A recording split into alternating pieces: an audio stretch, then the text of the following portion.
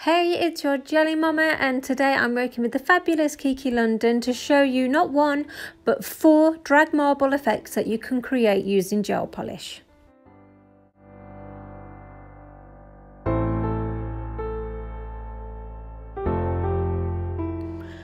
So I'm going to be using all of the polishes from their new fall collection, which is displayed here. There is a link in the description box if you want to go and purchase these. So for the first design, you want to take a dotting tool and put a large dot in the middle of your nail. Then with a detail brush, go around with the colours while the polish is wet.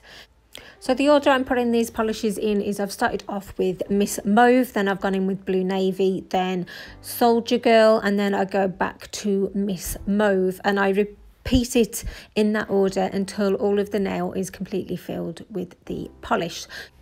Make sure as well that you're not, making it like really thick. You want to try and put it on as like thin and evenly as possible. It will just help, with the cleanup process, and obviously making sure that it's not like bulky in some parts and not in other, which will help with the longevity and the wear of the nail design.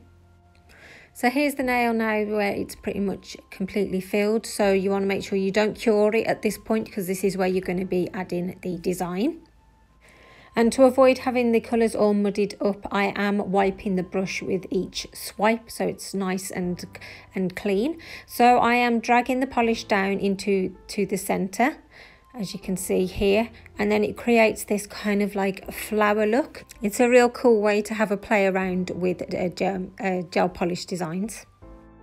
So obviously some things that you want to keep in mind when doing this on your own nails is you want to make sure if there's a bit of build up on the side that you wipe it off with a cleanup brush and some isopropyl alcohol before you put it in the lamp, because that will avoid any sort of breaking or chipping of the nail design. So I'm just sort of razzed the dotting tool around in the middle just to make that a little bit more swirly. So that was design 1 done and cured. So I'm going on to design 2. So I'm doing the same process as the one before. I'm just putting it in a circular motion until all of the nail is filled. So I've used Honeybee, Royalty and Mr. Grey for this autumn look. And then what you want to do is just take a brush, a bit of a thicker brush, and you're literally just dragging it, not taking it off the nail, right to the bottom. And you kind of get this real cool swirly effect. And you can come in if you can see the base peeping through, and alter it a little bit. So I sort of manipulated this a little bit more. I just wanted to add some more purple around the top of it, like so. I just thought it really helped make the sort of drag marble theme sort of flow through more.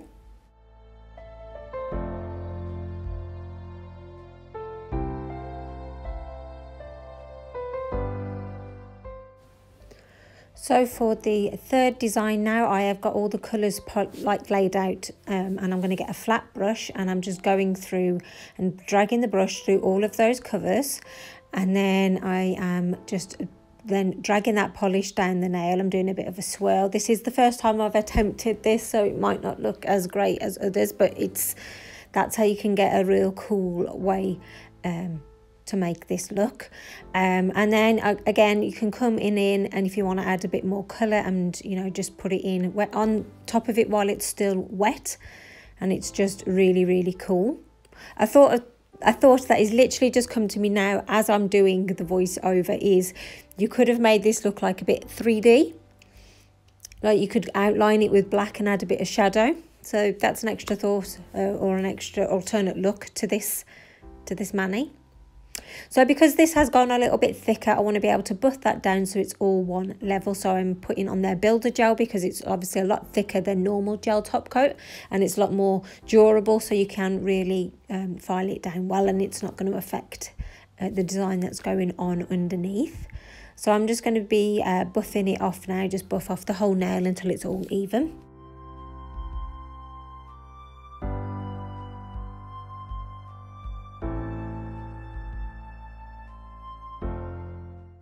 So this is what it all looks like. So it's all nice and even now. So you really want to do that to make sure, again, to avoid sort of breaking or chipping. So with this one, I am putting the colours going across horizontally now, again in just lines. So I'm using Mr. Grey and Honeybee. In fact, I'm putting all of the colours down this nail. I'm just doing it in nice thin strips like so until all of the nail is completely filled.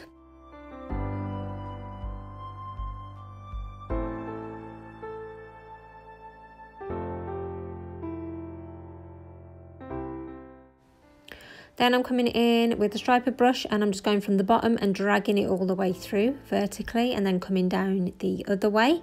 So this is a real cool effect. It's a real simple way. So because I was going to mess up there, I took it back off, cleaned the brush and then came back in and swiped it up, which kind of saved it.